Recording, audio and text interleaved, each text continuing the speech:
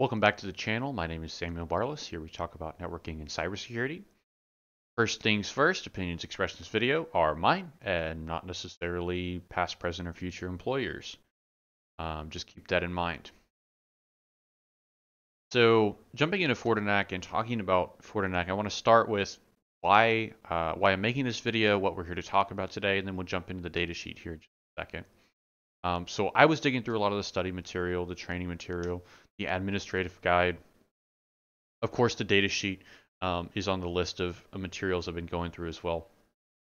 And I realized that a lot of that material, in my opinion, was very focused on the minute details, right? It was focused on the trees, not the forest.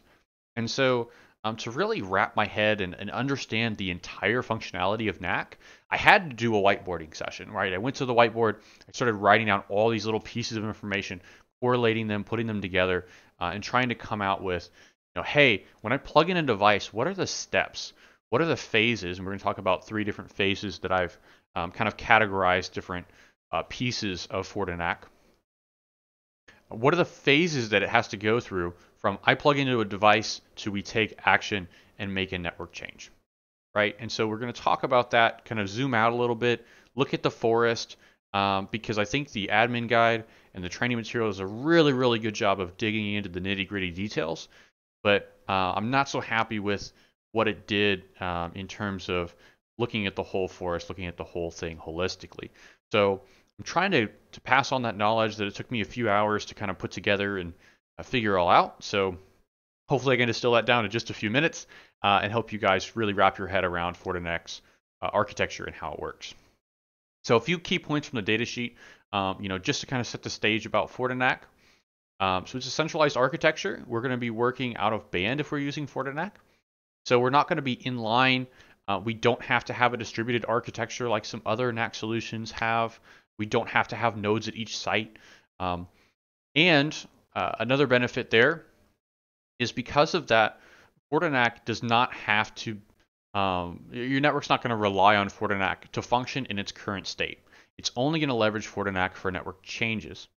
So if FortiNAC is getting maybe rebooted for a update, maybe there's some sort of network outage or other kind of outage that makes FortiNAC unavailable, then we're not going to have our whole network come to a halt, right? We're just not going to be making those changes that we're leveraging FortiNAC for, which of course, we don't want for a long period of time, but a short outage is not going to bring our network to its knees. So we can collect data in a ton of different ways. Again, the admin guide, the training material covers this in crazy good detail. So I'll leave that up to those resources. And then just kind of from a visual perspective, that centralized NAC deployment, right? We don't have to have anything at each individual site. We can have a centralized NAC appliance. Now, if we're talking globally distributed networks, we can use a FortiNAC manager and have maybe geographic deployments of FortiNAC so that, they don't have to send network traffic across the different continents and such to get that information from FortiNAC. But again, we don't necessarily have to. We can deploy one appliance, whether it's physical or virtual, and that's all we really need. In terms of network support, it's pretty vendor agnostic. There's lots of different vendor networks, whether it's switches, wireless, security, so like firewalls, that FortiNAC natively supports. Now keep in mind, there are open standards that FortiNAC also supports. 802.1x is supported.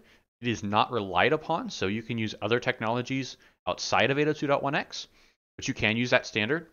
You can leverage it, as well as other things like SNMP MAC traps from your switches when a new device connects, and lots more. So it's very, very flexible there. This is not an exhaustive list. This is a list of things that Fortinet has verified in their labs that it does function properly with. But more than likely, you'll see a lot of release notes and other things with other vendors that have been added over time that maybe the marketing team doesn't want to list in this particular document. It may add a couple of pages if we go and add everything. So with that, it's pretty vendor agnostic again. So you can leverage the technologies you have today. Maybe if you're in an interim state, maybe if you're in a multi-vendor environment where you're transitioning from one vendor to another, more than likely FortiNAC is going to work in those scenarios as well and not hold you back there.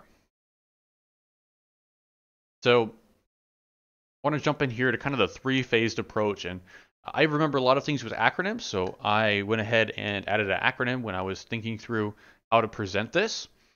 So I use DCA.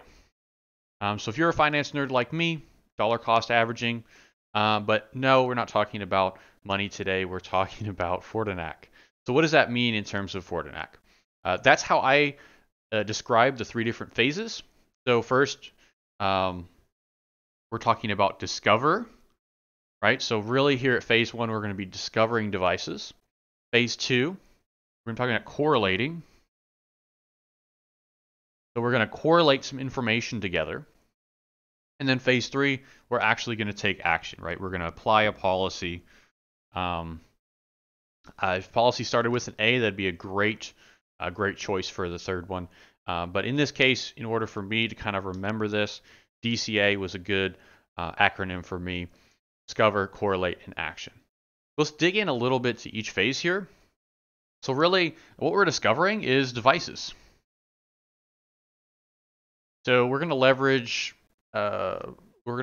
maybe our Active Directory infrastructure to get our users. But when devices come online, we need to discover those devices, right? So we can define devices. We can register devices. Those are some of the things we do at kind of that phase one. We're also going to tag our hosts. This is extremely important. So we're going to be able to leverage these tags later on in phase two so that we can make some more informed decisions based on some complexities potentially in the devices that we are discovering. So there's lots of different ways we can do discovery, and I won't dig into those. Again, there's lots of different methods. You can go through that in the training material or the administrative guide. It'll go through all those different options there. But really, at the end of the day, we're going to use those technologies to tag our host with something like maybe a type, maybe a role. All these are device, right? Device type, device role, etc. So then we're going to take that information. We're going to go into phase two. So phase two is how we're going to leverage the information from our device discovery and maybe from our user discovery again. We're going to correlate that together. We're going to correlate our info. And then we're going to be able to attach the correlated information to a policy. So essentially what we're doing here is we're taking that information, whether it's user information,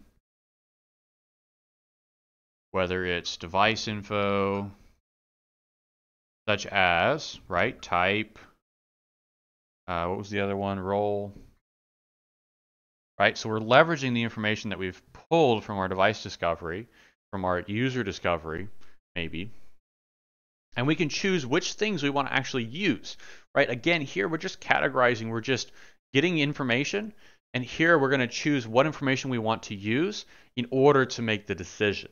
And in the phase three, right, we're making that decision, we're taking that action. Okay.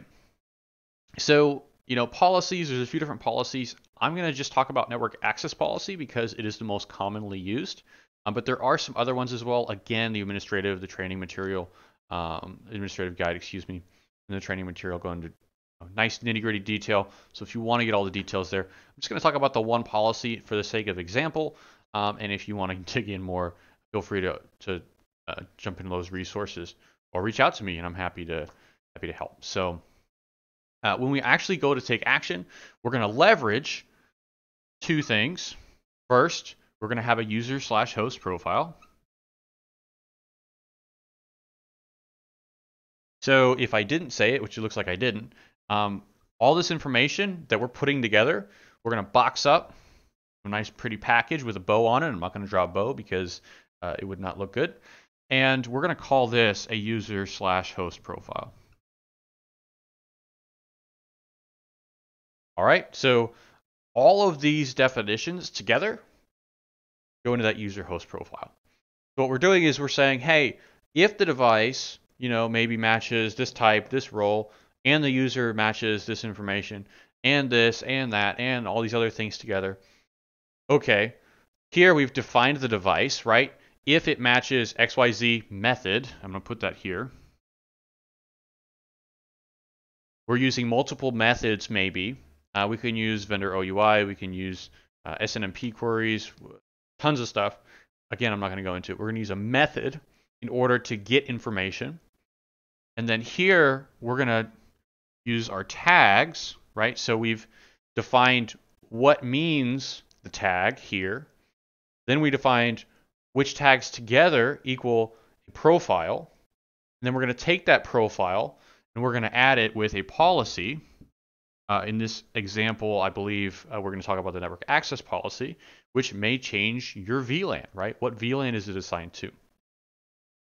So, but there's really those two things associated at phase 3 here. We're going to associate this information here, correlated information, with our policy, and I'm just going to put policy over here for the sake of completion, even though you probably knew I was going to write that before I did. So really, we're using methods to categorize devices. We're using tags to correlate that information. We're correlating the tags really, and then we're taking action with our policies here at the third phase. So just brief again, kind of the way that I remember it, DCA, dollar cost averaging if we're talking about money, but if we're talking about FortiNAC, it's discover, correlate, and then take action. Thank you for viewing. Feel free to reach out with any questions or comments. I'd be happy to help you guys out.